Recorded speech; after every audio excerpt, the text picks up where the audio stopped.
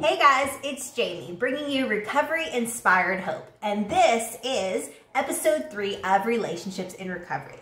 I have my beautiful friend Morgan Cotton here tonight as my guest, and we're working out of this book called Love Works. Now we all know relationships in recovery can be challenging. They can be fulfilling. I've seen a lot of success with people having relationships in recovery, but it can also be very dangerous. So we want to talk about some guidelines and some boundaries that maybe you might want to follow and you might want to think about. So we've got some good information here. So we're going to start. We are created for partnership. In the movie Jerry Maguire, Tom Cruise's character says to the love of his life, "You complete me." Now that certainly sounds romantic, and we probably all sighed when we heard it. But honestly, that is nonsense. We shouldn't be looking for someone to complete us. You're not some fragmented person looking for a spouse to fill the gaps. God didn't create you as a half. A healthy relationship is when two wholes come together. The goal is for you and your partner to be wholes. When God told Adam that it wasn't good for him to be alone in Genesis 2:18, he created the woman Eve as Adam's partner. She was not created to be a drain for him to dump on. And I really like in this when they talk about we shouldn't be looking for someone to complete us. We're not a fragmented person looking for a spouse to fill the gaps. I know for me, I constantly was looking for something to fill the void in me before recovery. And when I came into recovery and I started doing my steps, I realized that everything that I had been looking for, significance, value, security, self-worth, I found in my relationship with my higher power, whom I choose to call Jesus Christ. And it wasn't until I was, in recovery and actively doing that, what we call peeling of the onion, peeling off the layers, which I did through the 12 steps of Alcoholics Anonymous, was I able to get to the root of that, of what I was really looking for in everything. I was looking for a savior. I was looking to be loved unconditionally, and I surely didn't get that, from my parents, like a lot of us, didn't. And I didn't get it through the broken relationships that I had, before I came into recovery. So... do you want to share on that? I definitely think it's a good part, just because to sit there and say, like, we can't put the burden of our worries on someone else. Like, that's almost being unfair to our partner, and that's why it's important to be whole before. And I will say, too, like, I'm not in recovery. However, that's one thing that recovery sets people up for, like the peeling of the onion and learning the values, like, that those not in recovery almost never have the chance to take time for. And that's something where those in and out of recovery should make time for that, because it's really important to know yourself before you're learning someone else. Right. So. Right. So next it talks about the purpose of marriage or relationships is to glorify God, to be the example of love between Him and His church. Two whole people can engage in a mutually dependent relationship with honest, open, and vulnerable communication and accountability, while encouraging and urging each other to go further and deeper into the purpose of God. Now, there's some key words in here. One is two whole people. So that means after you've been restored and made whole, or close, working toward that goal. Also, mutually dependent, which is not like being codependent. It's being mutually dependent, which is different. And then it talks about honesty, and we talked about this last week when I had my interview with Brooke Nicholson. She just urged, if you're gonna be in a relationship, in recovery, out of recovery, you have to be honest. You have to be honest about your intentions. Mm-hmm. What are your intentions for the relationship? Do you really want to be in a relationship? What is your motive for it? You know, mm-hmm. and that is so, so, so important. Open and vulnerable communication. And mm-hmm. that too is like being transparent. Mm-hmm. We talked about last week how, you know, before recovery, I was so uncomfortable in my own skin. Mm-hmm. I would just try to be like whatever that person wanted me to be. They'd be mm-hmm. like, oh, like I like country music. Like, oh my God, I love country music. Yeah. Like, you know, like never listened to it a day in my life. Like, I love it. Me too. That's my favorite. Oh my gosh. Yeah. You know?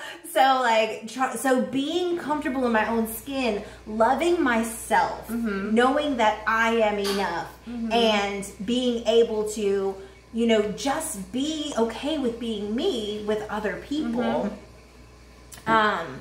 And here it says, vulnerable communication. So that means being vulnerable and open, saying like, I don't like when you do this. Mm-hmm. This is how, this makes me feel like mm-hmm. this, you know, even if it's silly, even if it's stupid, mm-hmm. even if you, when you say it, you kind of say it mean, mm-hmm. you know, mm-hmm. I always try to do the rule, like say what I mean, but don't say it mean. Uh-huh. And that works sometimes and sometimes it doesn't. Mm-hmm. I've been told that I'm mean,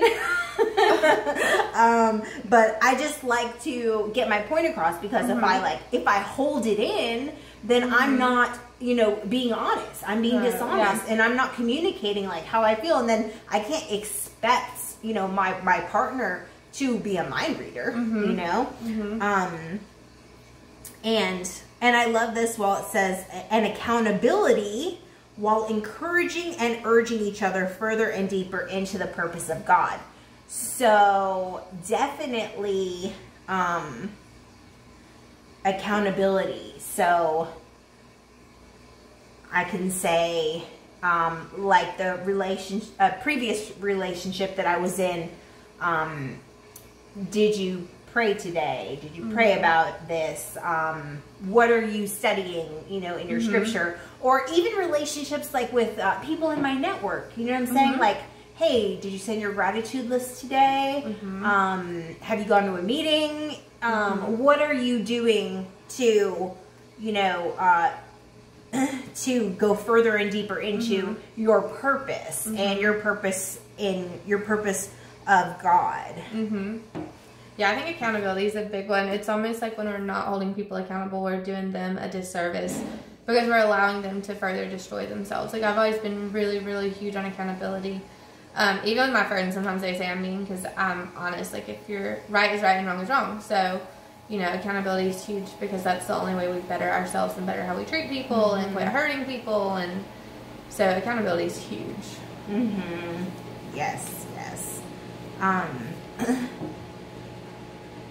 And Morgan and I were talking before this, and she said something so profound to me. She was talking, can you repeat what you said about the heart? You said that somebody's heart is mm-hmm. not somebody's to hurt. Say it. Yeah, so I'm really big on the heart in general, and the way I treat my relationships is like their heart isn't mine to hurt, and it's not my heart to break. And so you don't have the right to destroy someone else's heart for your own selfish gain, because it's not your heart to destroy, and it's not, you're not going to be the one to pick up the pieces. You can't break it to pieces. And so for me, the heart is just really important, and making sure like those in my life, I protect their heart and help them. And so many times in relationships, people have selfish motives, and they don't think of, well, how would I feel if the other person did this to me? And so that's where we risk our hearts mm-hmm. being further destroyed, and when it was completely avoidable.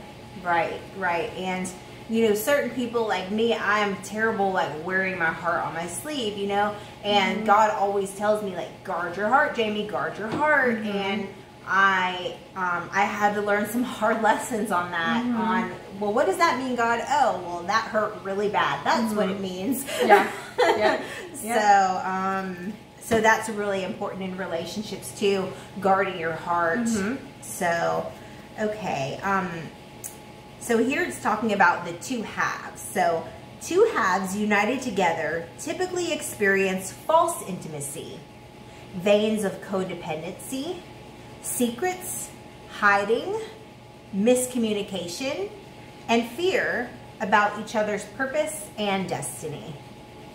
It is hard to encourage your mate to become who he or she is in God when you aren't sure who you are in Him. And, you know, this sounds so much like every relationship I had pre-recovery, and maybe even some in early recovery, if I'm being totally honest. It's not, you know, I haven't been saved or restored that long, to be honest. You know, I still struggle with so many things. I definitely used to have a huge problem with codependency, which led to me being very insecure, very jealous, feeling like that person was like my air, like I couldn't breathe without them. And it took me to a place where I had to find my security and stance in God and know who I was in the Lord, who God said I was, and I had to remind myself of that over and over and over again. Yes. Do you have any like tips on that, on how we can remind ourselves who we are in God?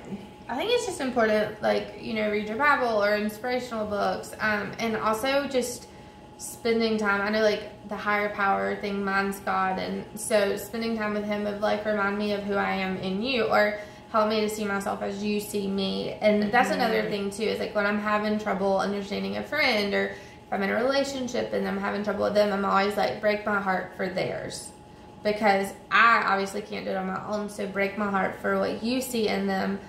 You know, that helps me to see them from a different light, and a lot of times that makes it easier to love them through whatever. And two, on the whole part where it says encourage your mate to become who he or she is in God when you aren't sure who you are. It's so easy to point out the faults of others, and so it's important that we stand in the mirror and we look at ourselves and we observe who we are and what parts of us we're hiding, what parts of us we need to work on, because so many times it's easier to point it out in everyone else and we hide it in us. That it makes me think of that scripture. You're pointing out like the splinter in their eye when you have like a log in yours, and it's like, I really got convicted of that. Like yesterday, actually. Yesterday, I was like, oh, this person is blah blah blah, and the Lord was like, well, really, Jamie, what do you got going on in there? And I was like, oh, this is terrible. I don't want to look at that. I'm not talking about me. I'm talking about them. So here we are. My ability to like myself does not come from me thinking I am so wonderful, but God thinking it. In Psalm 139:14, I am God's masterpiece. He's His one-of-a-kind creation, Ephesians 2:10, and honestly, the deepest needs of my soul are met by God.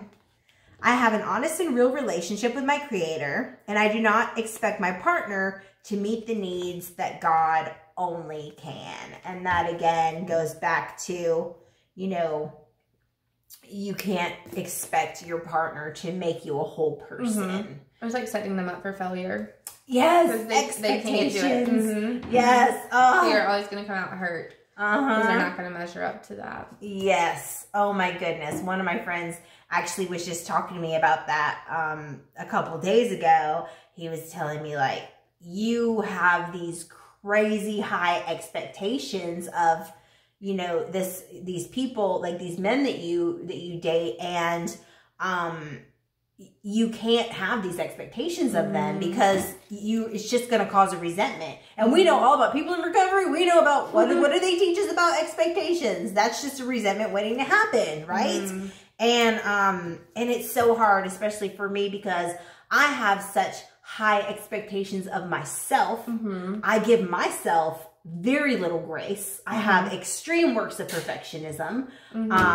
If you can't tell by all the stuff that I do, you know, I'm like a striver, and I don't give myself any grace. Like, and if I do something that is like not perfect or I mess something up, it is like a terrible, terrible day, you know, and it's so hard. And I have to continuously work on that every single day. So says here, when we don't like who we are, then we're constantly looking for someone else to fill us up. There might be a lot of reasons for our insecurity: past abuse, neglect, rejection, or abandonment. All of us, to one degree or another, have experienced at least one of these. Nevertheless, at some point, we must begin to believe that we are who God says we are, and to live our lives out of that knowledge. Now look, I hit on every single one of those. I was like, ding, ding, ding, ding, ding. Yes. I'm every single one. You know, rejection. I have a huge rejection problem. Anything that happens, automatically, I'm like, oh my God, I got rejected. Like, and it wasn't even like that's what it was. But for some reason, like, things compute into my heart as rejection. Abandonment as well. I have a huge fear. Even when I was little, this is so crazy. This just brought up in my head. Okay. When I was in like elementary school, I would be going to the bus stop in the morning and I would be scared thinking, is this going to be the last time I'm going to see my mom and dad? Like, you know what I mean? Like, I was full of like fear of my parents leaving me. I remember one time my mom and dad got in a really big fight and my dad left for like a day. I was little. I was maybe 5 or 6 years old. I remember being on my knees in my room and crying and begging God for my dad to come back. And he was just gone like one day, like one night. You know, I think he did come back like in the morning. I think I don't know, whatever happened between my mom and dad, they got in a fight or whatever and he took off. But I was so scared and upset that, you know, he was going to leave. So, you know, I have these like deeply rooted abandonment and rejection issues. And it's like, it's hard not to project those into a relationship because we don't want to walk around in a relationship being fearful that someone's going to leave us or reject us, you know? And, for me, I've really had to learn to rest and trust in God that no matter what, God loves me. No matter what, God is never going to leave me and he's never going to reject me. And that is, and just being able to like rest in that and trust that God has me and is working like Romans 8:28. God is working everything out for my good, and God's not going to let me fall into a trap. You know, he's going to make me aware of everything going on. And that should help me to be able to walk in a, you know, in a lighter step and not have to be so worried and concerned and pull that like controlling, you know, part in the relationship, which always drives guys away. It's like, now we know why she's still single. Now Plot twist, we figured it out. We figured it out. I think it's also big on the abandonment and rejection thing is to know, it's important to know who we are in God and how God sees us, because there's a lot of times where we see abandonment and rejection as God taking something out of our life that's not supposed to be there. So sometimes he'll take something, but we chase it because we're like, no, like, that's mine. And it's not, like, it's yours just to hurt you, basically. And so he takes it away. But we allow our past hurts and the little child inside of us to be like, they just rejected me and they abandoned me. And it's not that, which is why it's so important to know the differences so that we're not chasing things he's taken away for our better good, you know? Yes. So it says here, when we're insecure, we can tend to be negative and critical. We can't laugh at ourselves and are often just mean or manipulative. For both men and women, the only way out of insecurity is to see ourselves as God sees us. When we begin that journey, we bring strength, kindness, and love to our relationship. And I always have to check my motives with that.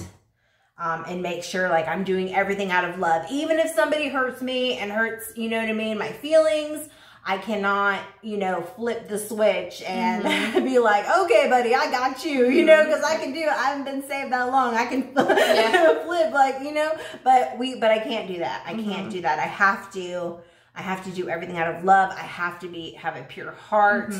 I have to have mercy and compassion and love and forgive people just like God forgave me. So, I love this song. We were talking about this song by Demi Lovato, and it's called I Love Me. If you haven't heard it, it's really, really good. Demi Lovato is also in recovery. So she struggled with her sobriety as well. That's why I just love her and her stepping out and being honest. So I just want to read you these lyrics, and it says, flipping through all of these magazines, telling me who I'm supposed to be. Way too good at camouflage. Can't see what I am. I just see what I'm not. I'm guilty about everything that I eat. Feeling myself is a felony. Jedi level sabotage. Voices in my head make up my entourage. 'Cause I'm a black belt when I'm beating up on myself. But I'm an expert at giving love to somebody else. I, me, myself, and I don't see eye to eye. Me, myself, and I. Oh, why do I compare myself to everyone? And I always got my finger on the self-destruct. I wonder when I love me is enough. I wonder when I love me is enough. Why am I always looking for a ride or die? 'Cause mine's the only heart I'm gonna have for life. I wonder when I love me is enough. And that song just hits me every time and just convicts me, because I struggle with that so bad. Loving myself, being kind to myself, believing I'm worthy of good things. I've come a long, long way. But there's still so much work to be done. And I think that people in long-term recovery, we have to continue to love ourselves, let people in our community love on us, let our friends love on us, let our spiritual mentors teach us, lead us, guide us, love on us, and be able to accept that love, and being able to accept the love of God. That was like so hard for me, feeling like I was worthy of God's love. Because I'm always looking at myself, I'm, like it says here, can't see what I am. I just see what I'm not. And that is just, something that I continuously strive to work on every single day. Yeah, we're a lot harder on ourselves than we are other people. For sure. Yes. As a woman, like, I would never say or even think the things I think about myself, especially like body image stuff, that I would never even think that about another woman, ever. But to myself, like, I am just so critical and judgmental. And it's a constant struggle, but we're works in progress. As long as I keep, grabbing onto God, talking about God, what he has done in my life, keeping a heart of gratitude, striving to be as close to him as I can, then we'll keep pressing forward. Yep. That's a constant cycle of progress that never ends, because there's always something else. I remember one time, I was talking with a friend, and I was like, I don't understand. It was to do with someone in my life, and I was like, it's easy to forgive someone one time, but what do you do when they continuously do something to hurt you? It's like you're constantly forgiving. And that was hard for me to kind of figure out how I had to learn how to separate them from me and learn how to say, that's not my problem, that's a reflection of them, Because a lot of times we put it on us, or this is because I'm not good enough or something. And it's not that. It's a reflection of them as a person. So That's been huge for me to learn, for sure. Yes, that is a good lesson. I just had some experience with that not too long ago as well. So yes, but we're gonna keep pushing through. Thank you so much, Morgan Cotton, for coming and talking with us and being transparent and vulnerable. And this is Friday Night Live, and we love you guys, and we'll see you next week. Bye.